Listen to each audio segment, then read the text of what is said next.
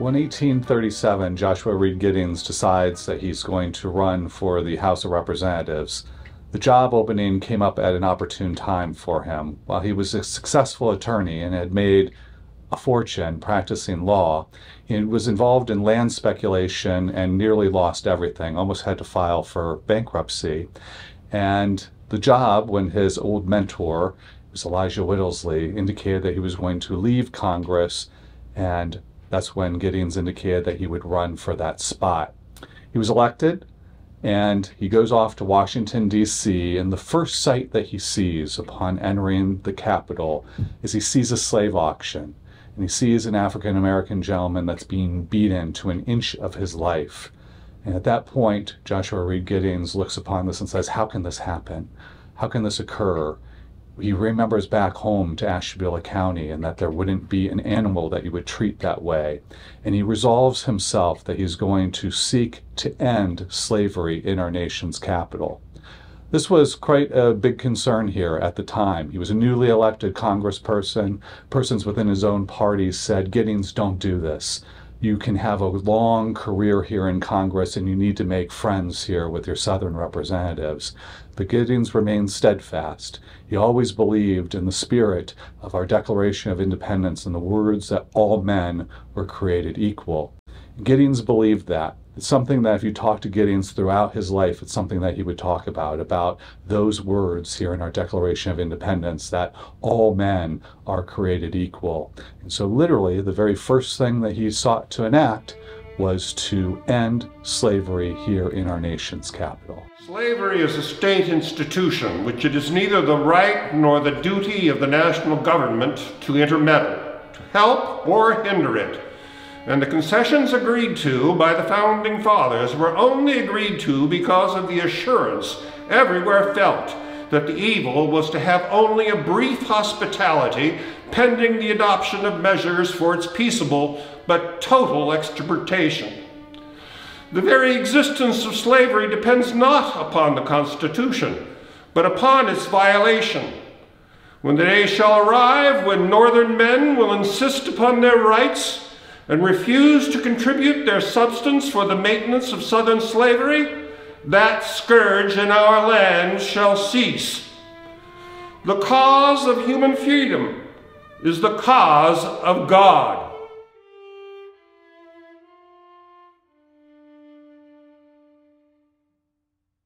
Congress enacted a law called the Atherton Gag Rule, and what that rule said is that you were not allowed to talk in Congress about the issue of slavery.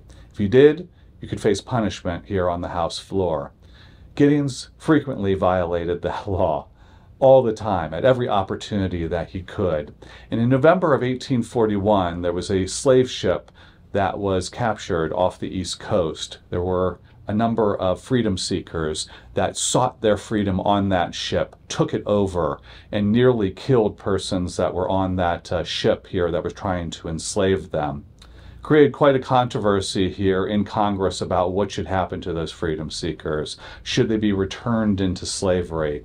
And Giddings, going back to those phrases, those words here in our founding documents and in that Declaration of Independence that all men were created equal, stood up for those freedom seekers and said that they were simply trying to get their freedom, their God-given right to freedom.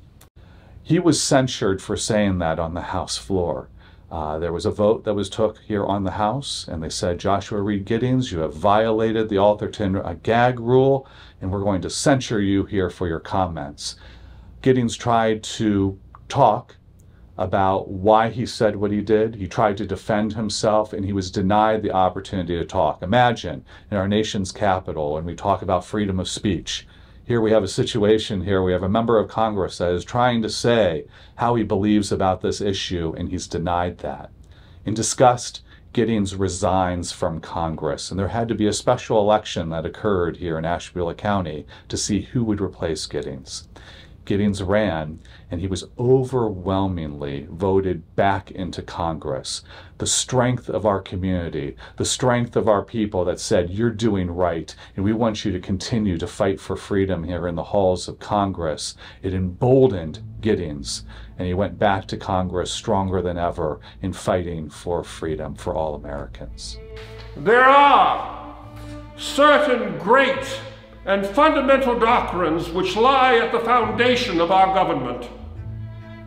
We profess to hold these truths to be self-evident, that all men are created equal. Tell me not that you hold these undying truths contained in our Declaration of Independence, and at the same time sit here to estimate the value in dollars and cents of the body and minds of your fellow men. Those who founded our government declared their ulterior motive. That object was secure to all men, an enjoyment of life, liberty, and the pursuit of happiness. Are we today carrying out these objects? Here, sir, are 230 American statesmen legislating for the benefit of slavery. Statesmen in the high councils of our nation now deny that all men are created equal. Sir, we may have the power to overturn the practice of this Congress from its first formation. We may overthrow its established and time-honored principles. We may defeat the objects of those who framed the Constitution. We may subvert the essential elements of that sacred compact to which we are sworn to support. We may attempt to change the law of our existence, to deface the work of God and declare his image to be property. We may humble ourselves in the presence of those who hold the rod of terror over us. But there is a superior power that will hold us to strict account for our stewardship. Sir, when I reflect that I am now constrained to sit in this hall to legislate upon the price of man's flesh as property, I feel humbled. My soul shrinks from the impious sacrilege with loathing and disgust. As the representative of a Christian and moral constituency, I deny the right of Congress to involve them or me in support of such crimes. Let the power and influence of government be exerted to promote human liberty, to elevate mankind in his moral and physical being, and the honors of men and the blessings of heaven and the gratitude of this and coming generations shall then be ours.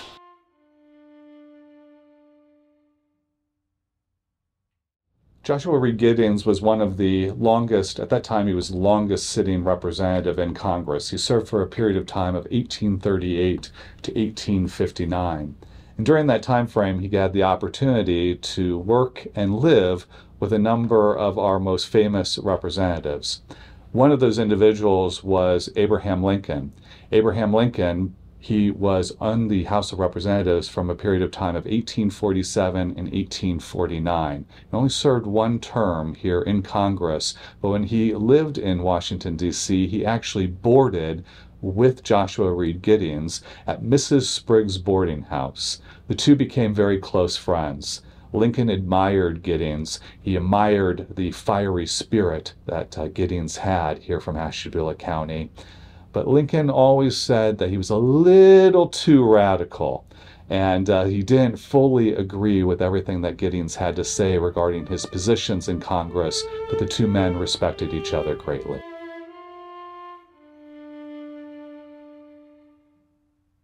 When our nation started, one of the first laws that was enacted was the 1793 Federal Fugitive Slave Act.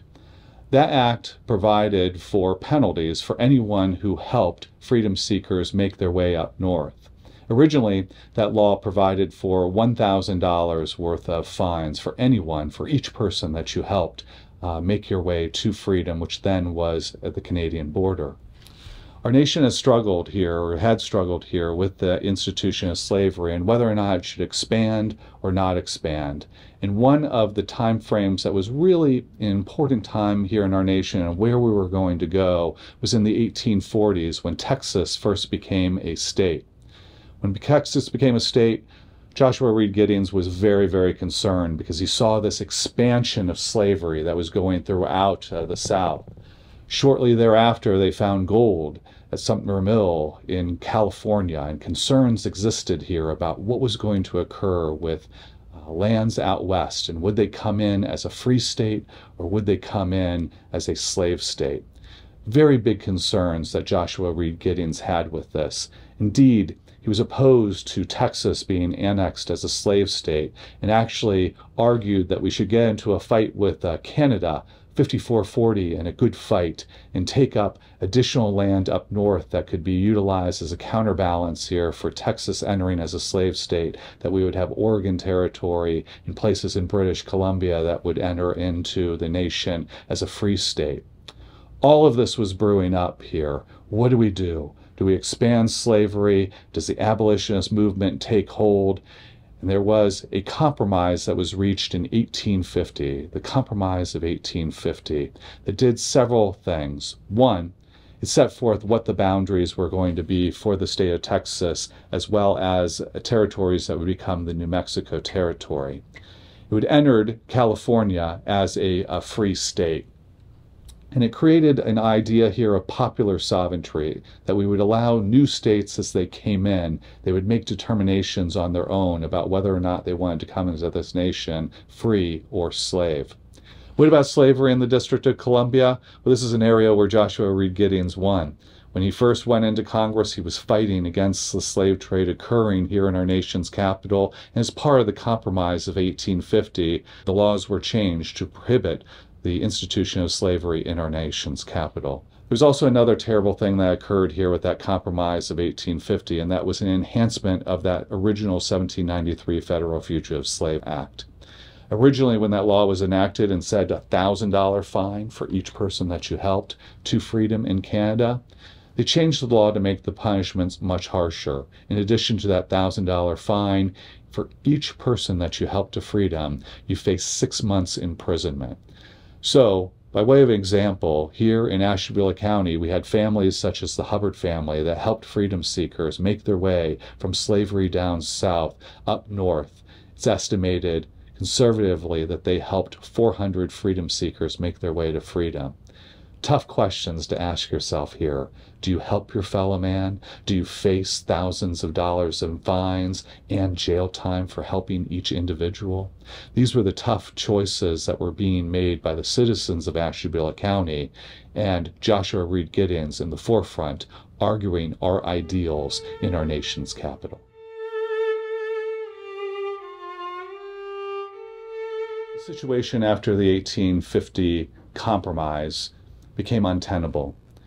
The year is 1858, and people from the Western Reserve, of which Ashtabula is a part of, they were so much against this federal fugitive slave law that they fought against it openly.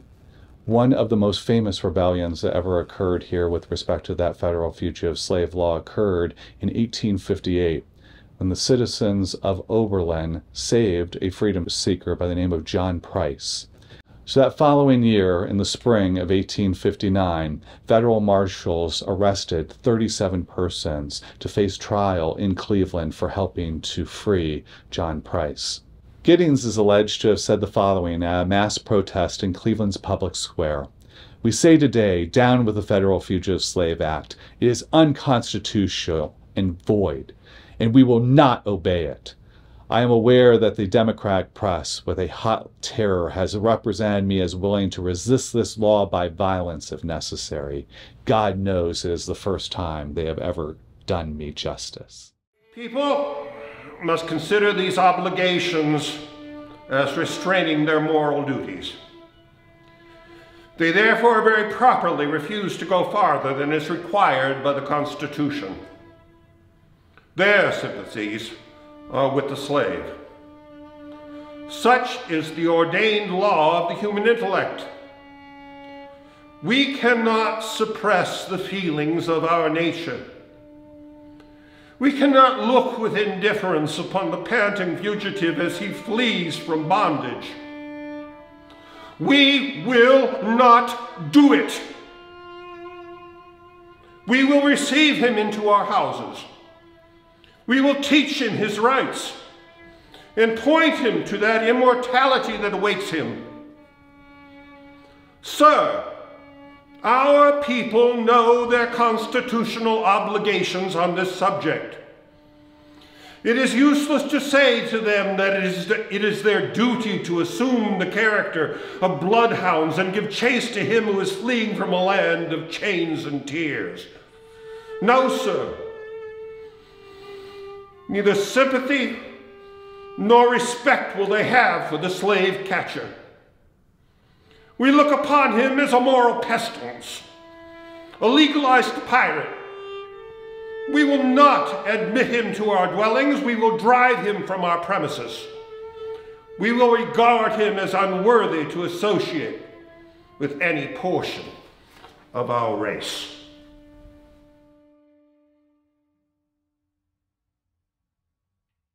So it's 1859, and John Brown is planning his raid at Harper's Ferry. He's going to go against the federal arsenal in Harper's Ferry and collect all the weapons, and he's going to pass them out to freedom seekers in the hope to start a revolution for persons to fight for their own freedom. This is a very famous event here in our nation's history.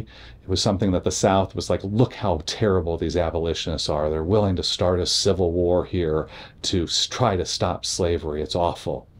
One of the things that's not known here about that, or not well known here, is that John Brown met with Joshua Reed Giddings at the Congregational Church in Jefferson, Ohio. Just a few weeks before the raid, John Brown came to the church. We don't know whether or not he talked about what his plans were, and Joshua Reed Giddings denied that.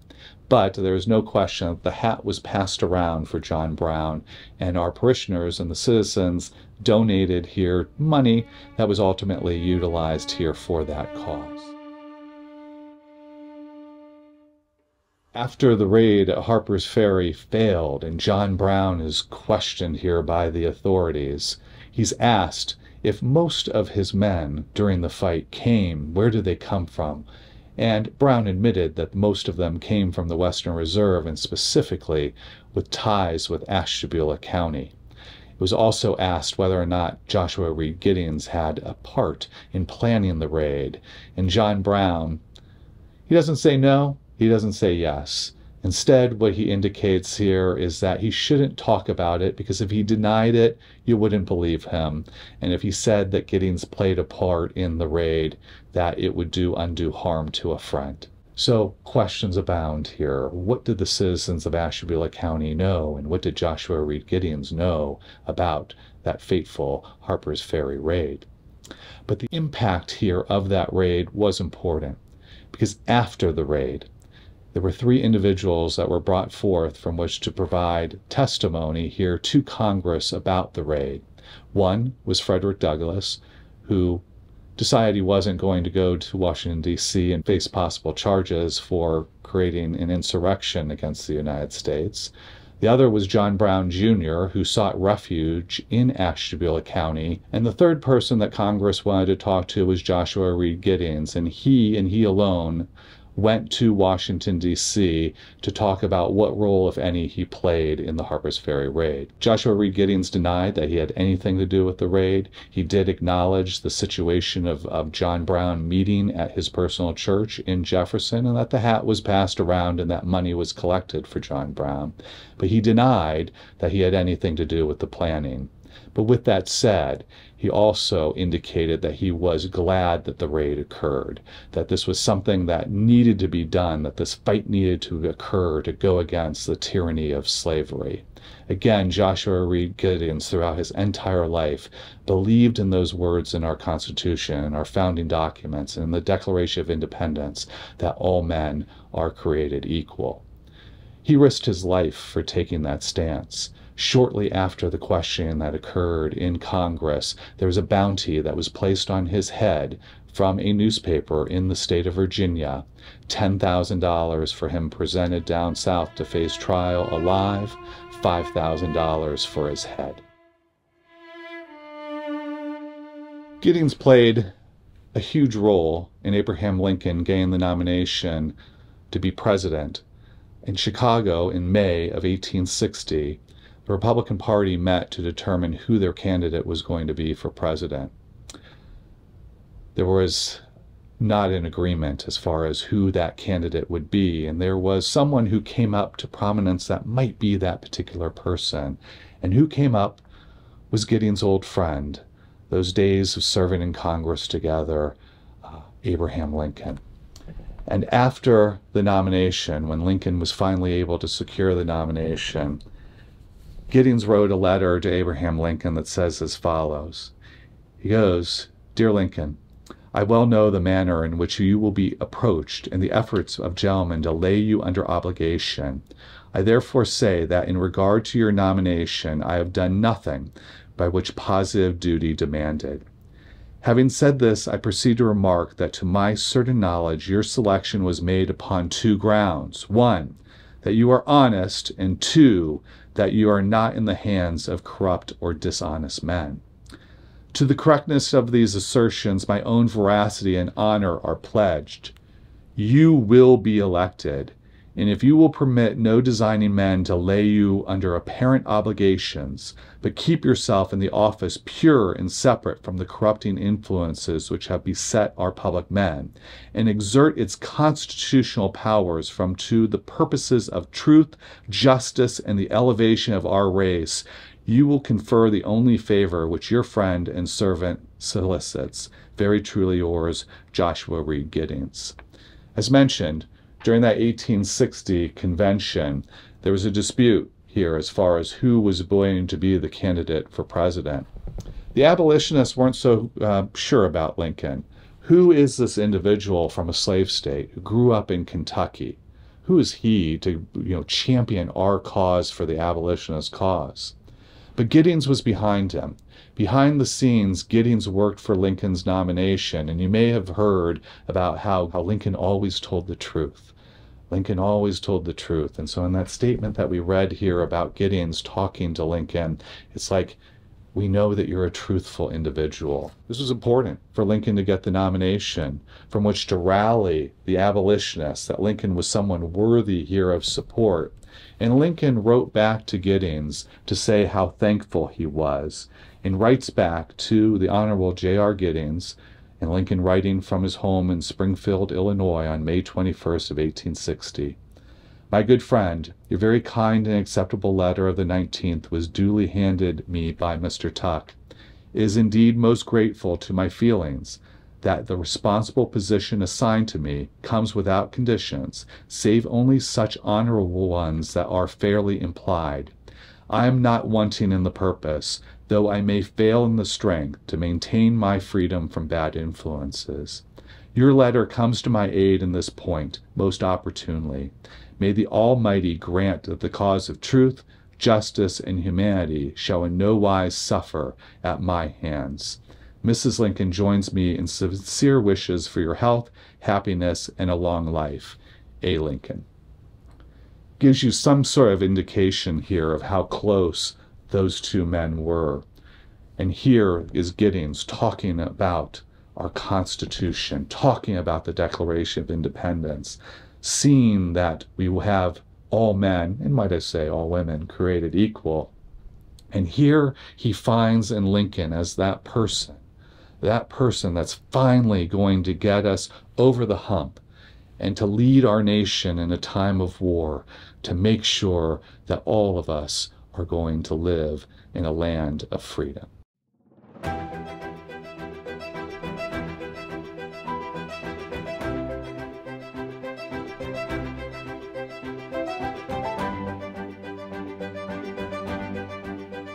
As I look back,